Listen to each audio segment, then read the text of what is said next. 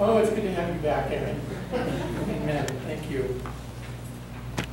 So as a pastor, I've been a pastor for almost 20 years. I know that congregants get a certain image of their pastor, and you probably have a certain image of me. Some of you might think I'm always sweet and kind and I'll never lose my temper and I'm always polite, right? Yeah. Not so much. Hate to break it to you. Yeah, no, not all the time. I do have a certain sarcastic and snarky side, and I'll bet I'm not the only one, Andy. Not Andy. Not just Andy. There's a lot of us out there. So someday, I know this is a little offbeat, but someday I'd like to design a car for us snarky, sarcastic people. And one of the things it would do is when you get in and you get that little reminder that you haven't fastened your seatbelt. Well, I'd like it to just give me a little, nice 3 little bings. Bing, bing, bing. And then it gives me a minute. And if I haven't put my seatbelt on, voice comes on and says, well, if you'd like to die in a fiery car crash, just go right ahead. Don't say I didn't blame you. And then I'd like the GPS system that after the 3rd time I've missed a turn, it comes on and says, well, if you're not going to follow my directions, why did you ask? For goodness sake, just pull over and ask somebody.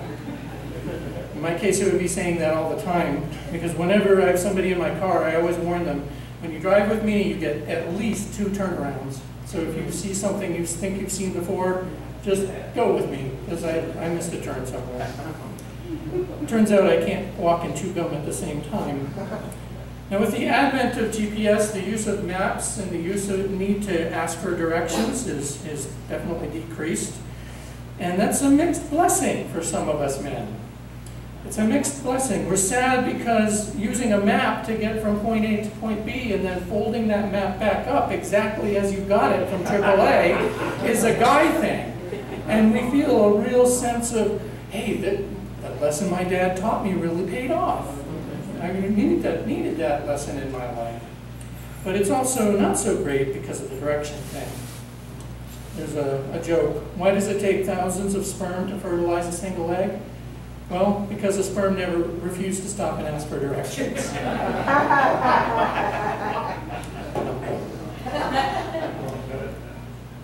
Lost and found.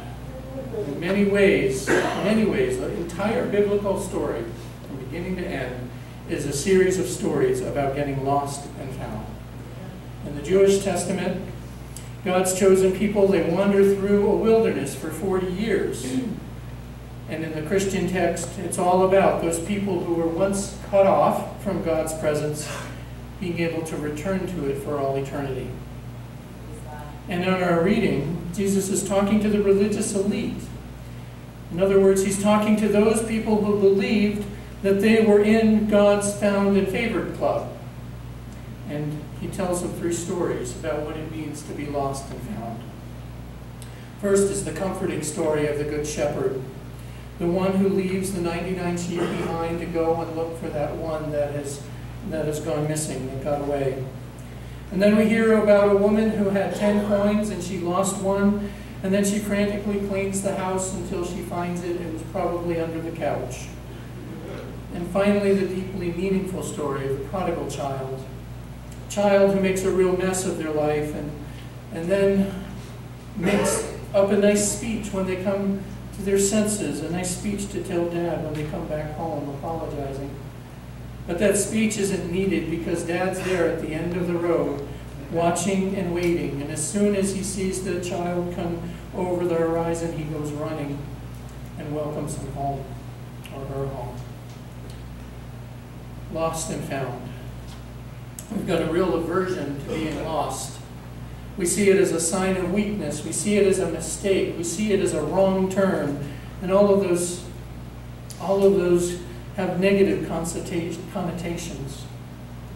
But if being lost is so important in our sacred text, maybe that's really not the case. Maybe the state of lostness isn't something we should and can avoid. Maybe it's something we can move into and learn from. In her book, An Altar in the World, author and former Episcopal priest Barbara Brown Taylor, she devotes an entire chapter to the practice of getting lost. In one section, she writes about the unexpected good things that can come about from the simple act of turning off, taking a detour from an expected path, the things you can find and see, that proverbial road less traveled. Then she says this is a benign form of getting lost, I know, but you have to start somewhere. If you do not start choosing to get lost in some fairly low-risk ways, then how will you ever manage when one of life's big winds knocks you clean off your course? I think this would have been a far better lesson for my dad to teach me rather than folding a map and how to get from point A to point B. I never got good at practicing in those small lost episodes. And when those big wind episodes in my life came along, I didn't handle them very well. Almost 10 plus years ago, I was laid off from a job that I just loved, and I was spiritually, emotionally, and physically devastated. In some ways, I'm still recovering from that loss. We need to practice in the small ways so that when those big ways come, we know how to handle them. One of the things that these stories tell us is there's different ways to become lost. Did that little sheep wander off because somebody left the gate open? Did a predator come along and spook everyone in the herd and it got separated? Or did that little sheep go off looking for purple grass? Used to get that. It was a famous sermon by Reverend Frida Smith, Purple Grass. The sheep knew that it existed and wanted to go find it. That woman who lost the coin, did she simply misplace it and fall off? Was it an accident? Or was she careless with it? We can become lost through the actions of another person or another situation, something outside of ourselves, some external circumstance, or we can become lost through our own actions or inactions, our own addictions, our own prejudices, our own problems that we create. Brown Taylor says it can happen anywhere in all kinds of ways. You can get lost finding your way home. You can get lost looking for love. You can get lost between jobs. You can get lost looking for God. Think for a moment, just in the silence of your heart. Think for a moment for a time when you were lost. Or maybe you're feeling that way now. What happened? How did you get there? What did you learn? Looking at my own lost episodes, that sounds like a good TV show, Paul Anway's Lost Episodes. Maybe they should stay lost. But looking at my own lost episodes, one of the things I learned is that there are a lot of angels out there. There are many angels out there in the wilderness, and there's way more angels than there are wild beasts. And I found that I didn't need to be afraid of everyone. Everybody that I came across, I could have a sense of trust. I could allow myself to be vulnerable, and in doing that, I discovered that people were very, very willing to help me finding my way back home. And I also discovered that there's a lot of other lost people. That's what MCC has been all about. Finding those lost people. Those people that could not or would not or were not able to find their way to God. And in my life, there was a lot of people that were in the same boat and had been in the same boat. And when I found the boat, they showed me the way in, they gave me a seat, they welcomed me, and they helped me put my life back together. Hallelujah. And more importantly than the fact that there are all of these other lost people, these once was lost but now and found souls knew how to help me precisely because of what they had gone through. So their experience of being lost was what I needed when I was lost and came across their path. Again from Barbara, there are people all over the world who know how helpless you are feeling right now when you're lost. And plenty of them would trade places for you in a minute to be sitting in a wilderness where there are no bombs going off and no guns being fired. And if you listen to these people, they may be able to convince you that the odds of your survival are very, very good, even if those odds were against you. There's something holy in this moment of knowing just how perishable you are. Amen. It's part of the truth of what it means to be human.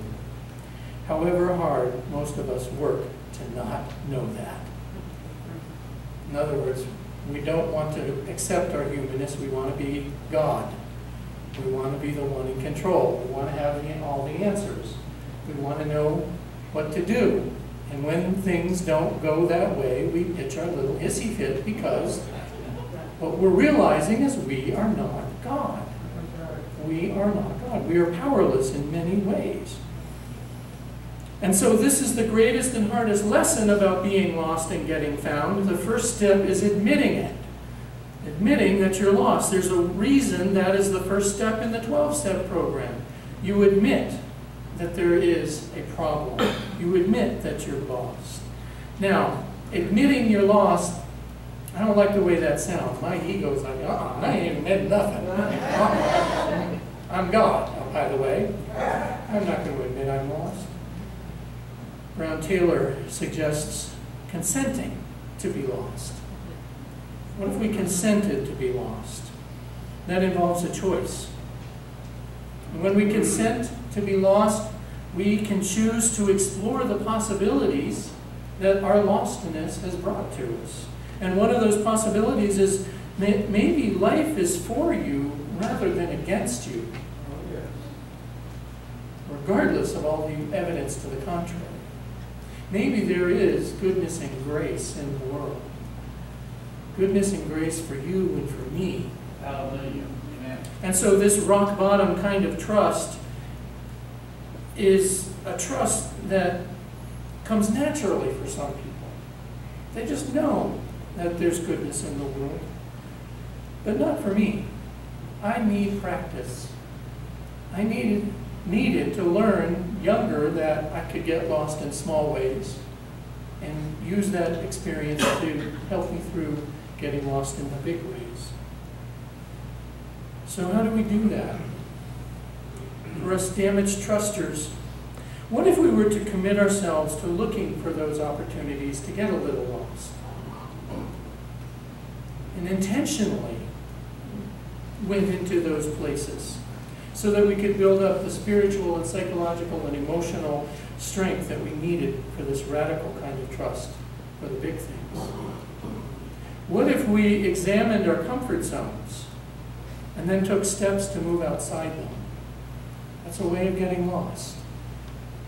Try something you've never done before. Say something you've never said but always wanted or needed to say. Go to a new place without Google Maps. Take a left turn instead of a right. Take a walk in a new part of town. Apply for that job. Engage with somebody who's very different from yourself. Whenever we intentionally seek out these smaller, simple ways to enter into a new territory, we gain so much that can make us and help us during those times when life plops our house down in the land of Oz. And it helps to know that no matter where we are, there is one who knows where we are. All right. There is no such thing as lostness with God. All right. We're the one that goes off, right? We're the prodigal child. We're the ornery sheep. We're the coin. We're the keys. And God is the finder. Where can I go from your spirit, O God? Where can I flee from your presence? If I make my bed in Sheol, you are there. If I settle at the farthest limits of the sea, you are there. If I take my bed at the wings of the morning, even there your hand will find me, and your right hand will hold me fast. There is no place where God cannot find us. There is no place where grace does not abound. The grace of being able to return, the grace of kindness from others, the grace of others helping us, show us how to get where we need to be or want to be, helping us to find our way home. And those of us, all of us, who have been lost at one time or another, know how to offer that kindness to the stranger when they come our way. So let us be open. Let us go to those unexpected places. And let us learn. And then, when the big stuff hits, we'll be ready. Would you pray with me? Inescapable God, we give you thanks that you know all about us. Even before a word is on our tongue, O Lord, you know it completely. You hem us in behind and before. Such knowledge is too wonderful for us. It's so great we cannot attain it. And we thank you for your presence and your grace. And we ask that you be with us in the small lostness and in the big lostness. In your many names we pray. Amen.